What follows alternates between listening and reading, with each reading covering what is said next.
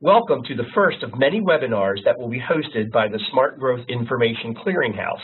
The Smart Growth Information Clearinghouse is a project of the Smart Growth Network, is funded by the U.S. EPA Office of Sustainable Communities, and managed by the Maryland Department of Planning. SmartGrowth.org is your one-stop on the web for the most current information on effective growth, development, and preservation practices. We provide timely news and information about events, funding opportunities, awards, and resources. Today, we present Why Do Old Places Matter? Inspired by the National Trust for Historic Preservation's series of essays exploring the role that historic places play in everyday life, this webinar examines the fundamental and pragmatic reasons that old places are good for people. We will hear from Thompson M. Mays, or Tom, and he will tell us why old places matter. Dr. Mike Poe will explain how character-rich buildings and blocks offer solutions for more sustainable cities.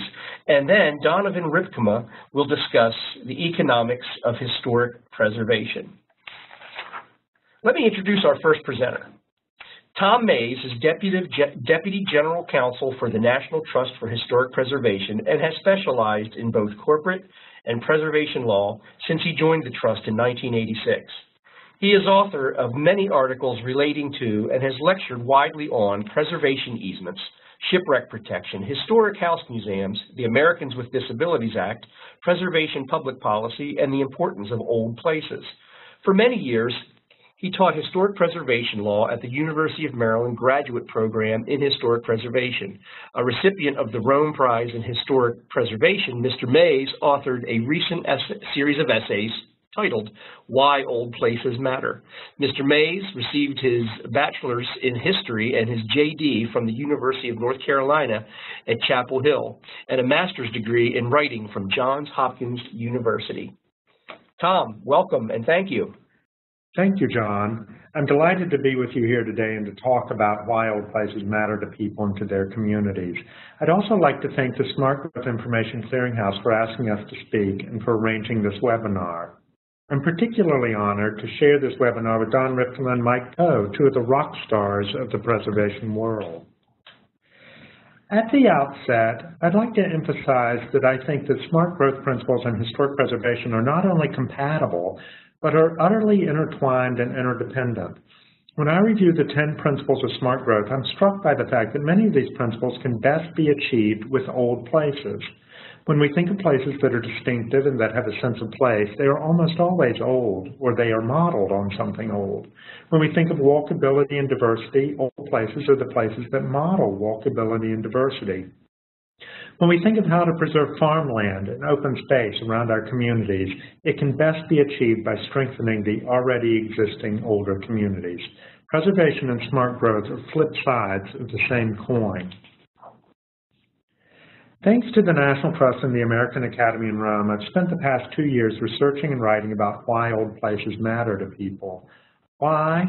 Or as someone posted online recently, kind of crazy that we even have to ask the question of why old places matter. I proposed the project because I didn't think the reasons that old places matter are widely recognized. If anything, they're under-recognized. The result of the project has been a series of essays published to the Preservation Leadership Forum of the National Trust. You can read all the essays and a related issue of the Preservation Forum Journal by going to the Preservation Leadership Forum blog, and they will also be posted on the Smart Growth Network webpage after this webinar. Let me say that I don't think that there are a set number of reasons that old places matter to people. I think there are many reasons and many combinations of reasons at any one place and for any one person. But what I really hope for is that people think about why old places matter to them and their importance to every community. I hope this information will give you some ideas to use in communicating the possibilities for making people's lives better through old places as we try to achieve the smart growth principle of strengthening existing communities. As I go through this PowerPoint, please be thinking about why old places matter to you and to the communities in which you work. So why do old places matter? Why are they good for people? What difference does it make if we keep and reuse old buildings? I'm not going to have time to talk to you today about all the reasons that I wrote about. I'm going to talk to you about the reasons that I think are most relevant to the work that I think you do. And Mike and Don will also talk about the reasons they think old places matter to our communities. Many of these ideas are deeper explorations of what I think you might call a strong sense of place. What is it that gives people a strong sense of place? It's the physical attributes of the place, but it's also how people attach themselves to place. These ideas are informed by research in place attachment, place identity, and environmental psychology. Now, please bear with me as we take a deeper dive into some of the reasons people attach themselves to place, and to old places in particular. I'd like to begin with the idea of continuity. Old places give people a sense of continuity. In a world that's constantly changing, old places provide people with a sense of being part of a continuum that's necessary for them to be psychologically and emotionally healthy. Maria Lewicka, an environmental psychologist, wrote that the majority of authors agree the development of emotional bonds with places is a prerequisite of psychological balance and good adjustment, and that it helps to overcome identity crises and gives people the sense of stability they need in the ever-changing world. One of the most common places where we sense continuity is school buildings. This is Caldwell Station School in Huntersville, North Carolina, the upper right photograph, where my father went to school, and which serves as a community preschool today. We see the importance of continuity when the continuity between people and place is broken. The church on the left is Palmer Chapel, where people forcibly removed from their homes to form the Great Smoky Mountains National Park continue to come back for an annual reunion of descendants. And on the right is Matera, Italy, where people were forcibly removed, theoretically, for better, safer, and more sanitary housing. The damage of these forced removals resonates generations later. I ponder the long-term impact of urban renewal, which broke people from their places. The damage is long-lasting. Old places give people a sense of continuity in an ever-changing world. Old places help us remember. The architect Mary Donati tells her granddaughter, old buildings are like memories you can touch. Memory is an essential part of consciousness. Without memory, we're hardly ourselves. We've seen this in how we react to people who have Alzheimer's or other conditions where they lose their memory. Their identity is partially erased. And there is, as the geographers Stephen Holscher and Derek Alderman say, an inextricable link between memory and place. People anchor their divergent memories in place. There are two aspects of memory in place, individual memory, and here I use the example of the Cafe Reggio in New York, which I frequented when I was in my 20s, and collective memory, which is a collective societal sense of memory, such as the memory of the March on Washington. Old places serve as mnemonic aids that trigger memory and allow people to measure themselves and assess their lives. Buildings themselves may also embed memories that are not fully known by current inhabitants. On the right is a building in Trastevere, Rome, that's now used as a restaurant, Spirito Divino, but because of its form and a carved Hebrew letter on the column on the second floor, it carries within it the memory of being a synagogue before there was even a Jewish ghetto in Rome. The idea of memory is a strong aspect of how people become attached to place. Memories will survive without the place, but they won't prove as durable or as flexible when that vortex of memory, that mnemonic aid, the old place, is gone. Old buildings embody our identity. People have long recognized the link between place and identity. James Marston Fitch at Columbia University wrote that preservation affords the opportunity for the citizens to regain a sense of identity with their own origins, of which they have often been robbed by the sheer process of urbanization. Psychologists, sociologists, philosophers, and architectural theorists all study the relationship between place and identity. Most would agree that place is inextricably linked with the development and maintenance of continuity of self. There are those who even theorize that identity and place are inseparable, that people are always in and of place, that life itself begins and ends with place. Our sense of identity with place is not static, however. It changes over time. We may form identities with different places, and here I show the church where I was raised, to which my family has long ties, and my great-grandfather's house in the upper right. But I've also formed attachments with other places, the Chapel Hill, with DuPont Circle, and with the American Academy in Rome, shown in the lower right-hand corner. Old places embody our identity. When a place of identity is lost, it can have devastating effects on people, reactions akin to grief. As we think of fostering distinctive, attractive communities with a strong sense of place, old places that embody our identity are key. Old places embody our civic, state, national, and universal identity. Independence Hall, shown here, and countless other places embody the history and principles of the United States. But old buildings embody civic identity in most communities in America and throughout the world. From a county courthouse to a public library or old market building, these are the places that people think embody their identity as a community. There are also places that form part of our universal identity, our identity as humans. We felt this idea when the giant Buddhas at Bamiyan were destroyed, or more recently, the places destroyed by ISIS. These are parts of our world that belong to all of us. Old places are parts of our collective identity and are key aspects of what make our communities distinctive and with a strong sense of place. Old places are places where people learn. It's a traditional function of historic sites throughout the history of preservation, as shown here by Old Salem, the upper left, and President Lincoln's cottage, the lower photograph, in Washington, D.C., where Lincoln spent his summers during the Civil War. And the learning that happens here can be more vivid and memorable because it engages all of our senses. It's full-body immersion. I want to emphasize one aspect of old places in learning from a smart growth perspective. There are things we learn simply because of the survival of a place. On the right is the Quan Tai Temple in Mendocino, California, built in 1854 by Chinese immigrants. As one of the Chinese descendants put to us on a visit, what we learned from this place and the fact that it survives is that, as she put it, we were here. Old places matter because they're unparalleled places to learn, and these places are key landmarks that make our community distinctive and with a strong sense of place, not to mention the fact that they drive tourism. Creativity. Old places spur creativity. People are inspired by old places to compose, write, and do other creative work. Richard Florida noted that the creative class is drawn to old places. One of the key ingredients of creative places, according to Florida, is authenticity.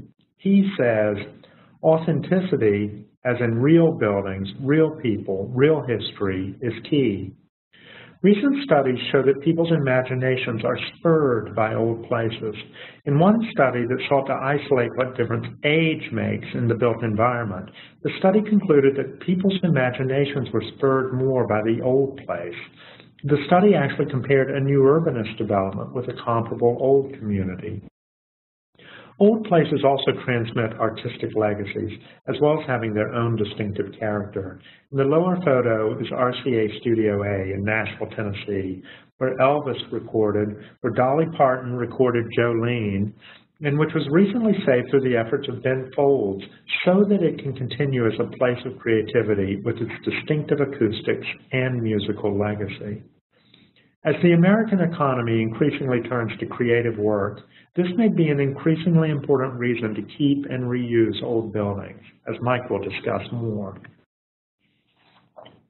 Architecture. Old architecture is a key aspect of distinctive places, and I think most of us readily acknowledge this idea.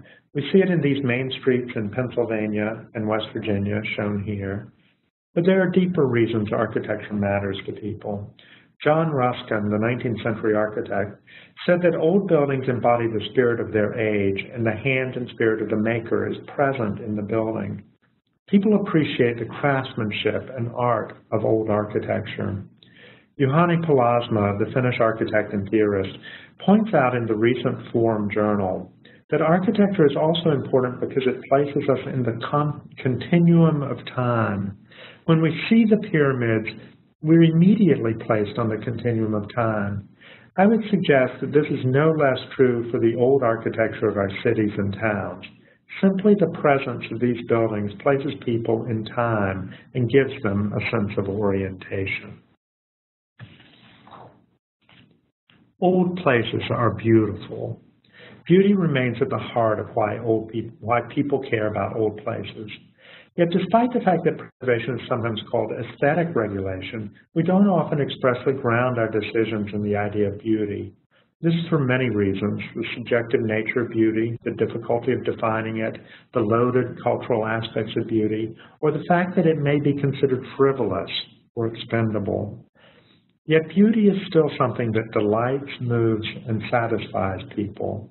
A study by the Commission for Architecture and the Built Environment found that beauty is a deeply positive experience contributing to happiness and well-being. Beauty has financial as well as psychological and sociological benefits. The Federal Reserve Bank of Philadelphia published a report in 2008 that analyzed the financial benefits of beautiful places. The definition of beautiful cities used in the report expressly included a determination of places that were historic through listing in the National Register of Historic Places. The authors recognized that leisure visitors and permanent residents were attracted to places because of the area's special traits, such as proximity to ocean, scenic views, historic districts, architectural beauty, and cultural and recreational opportunities. Old places are a key aspect of what makes our communities beautiful. As Alan Powers said in Beauty, A Short History, preservation was far more powerful as a means of restoring ideas of beauty in the public realm than architecture and planning of new buildings has ever been on their own. It was also a means of engaging a citizen population in debate and decision-making about their environment. I think it's important for people to live in beautiful communities every day, to be surrounded by beauty, and for it to be accessible to everyone, rich and poor. It's good for people, and we shouldn't be ashamed to talk about it and demand it, as many community leaders did during the City Beautiful movement more than a century ago. Old places matter because they are, or because they may become, beautiful. Sustainability. The greenest building is the building that's already built, as the architect Carl Elefante said. Mike will talk about this more, but I wanted to share my short list of the reasons why.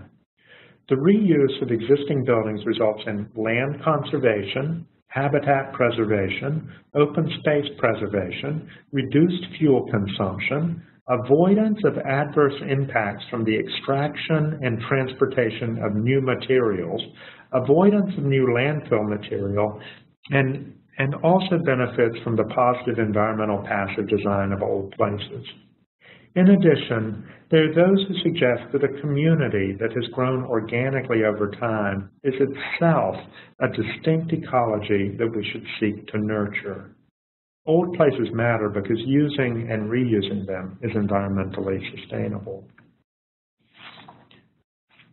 Economics. Old places matter because they support a sound, sustainable, and vibrant economy. Don and Mike will both talk about this more, but I wanted to share one key thought. While I don't think we should reduce the many powerful qualities of old places to simply an economic calculation, dozens of studies have proven that historic preservation is good for the economy. Old buildings attract tourists, talent, and investment, serve as incubators for small businesses, create jobs and good wages, and revitalize neighborhoods and communities. Just imagine if these economic studies could capture the full value old places give people, the sense of identity and belonging, the awe of beauty, the creativity and imagination. Then their value would be incalculable.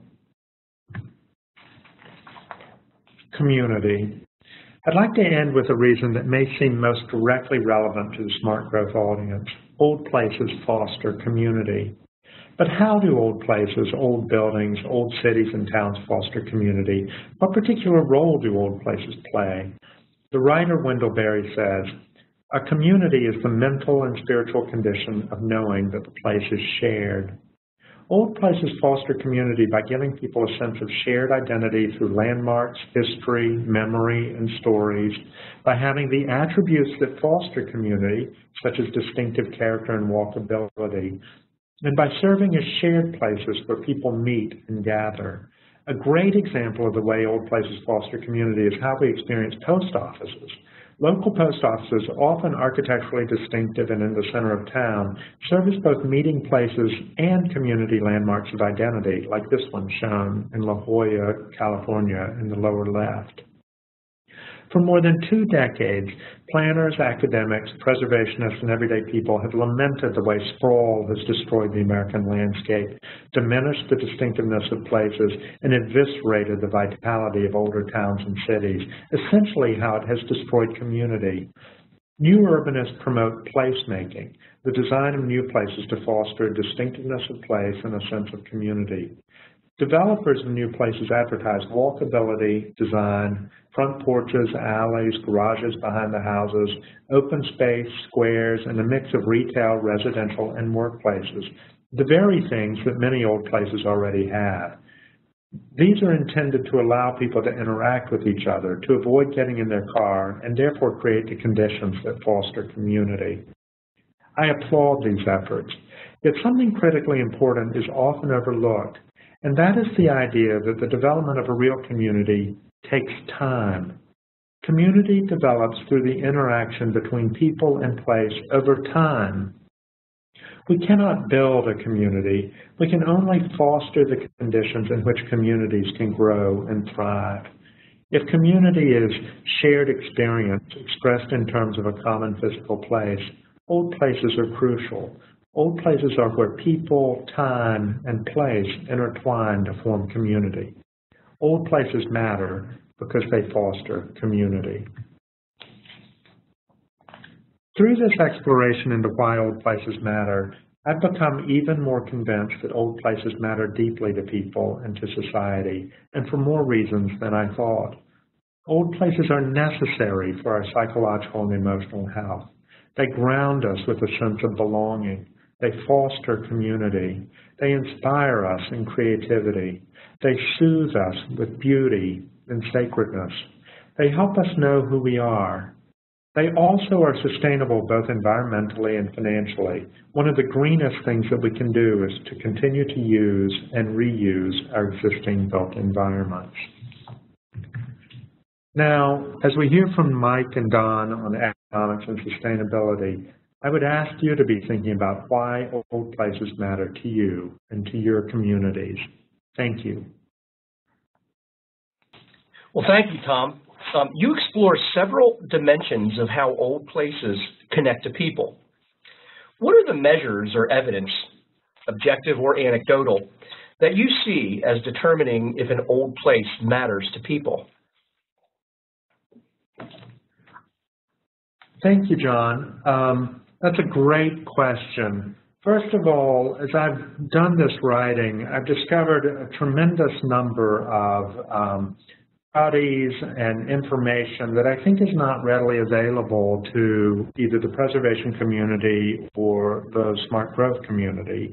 There's a great article in the Forum Journal that's available on the website by a guy named Jeremy Wells that goes through the existing status of psychological and sociological studies about old places and what's known and what's not known.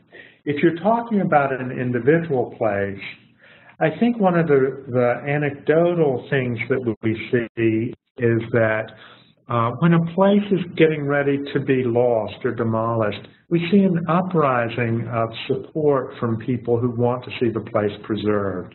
So sometimes this comes about just by virtue of people expressing how much they care about a place and protesting its demolition and advocating for saving it.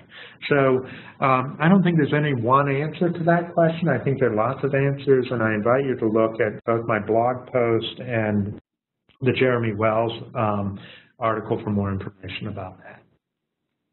Okay, well, thank you. And before we move on, are there any closing statements you'd like to make? Well, I'd just like to emphasize that, again, that I think there's so many reasons that old places matter to people that it's one of the reasons it's difficult to get a handle on how much it matters. I've gone through a number of them today, and I again invite you to take a look at the other essays. But these reasons overlap. There are lots of them present at any one time, at any one place, and they resonate with people differently. And it becomes difficult for people to articulate. So I hope this webinar and the information that we've provided will make it easier for people to express why old places matter to them. Thank you again, and we appreciate your talk.